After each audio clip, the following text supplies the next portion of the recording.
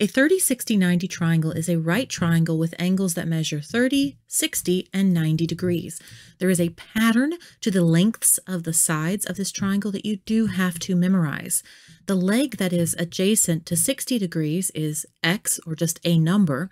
The hypotenuse is 2 times that number, and the leg adjacent to the 30 degrees is square root of 3 times that number.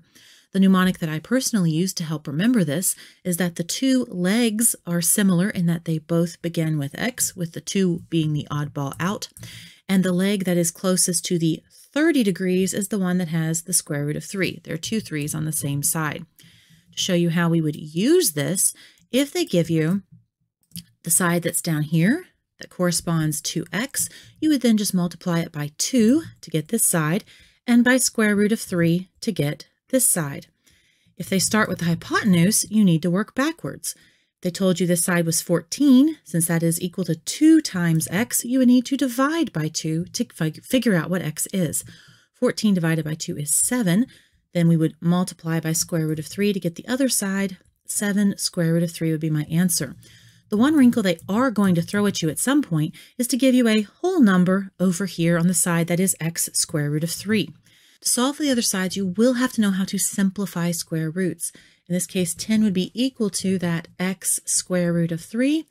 So to solve for x, I would need to divide both sides by square root of 3.